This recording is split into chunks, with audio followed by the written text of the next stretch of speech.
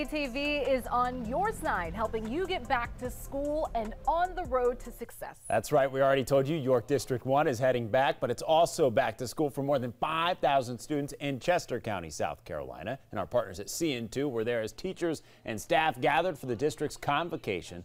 This is Chester County's first year on a modified schedule. The superintendent, Dr. Antoine Sutton, says the earlier start will allow them to continue to bridge the learning gap left by the pandemic.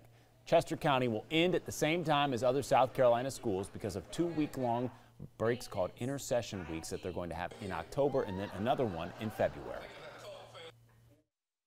They can come in for extra remediation and assistance with their teachers.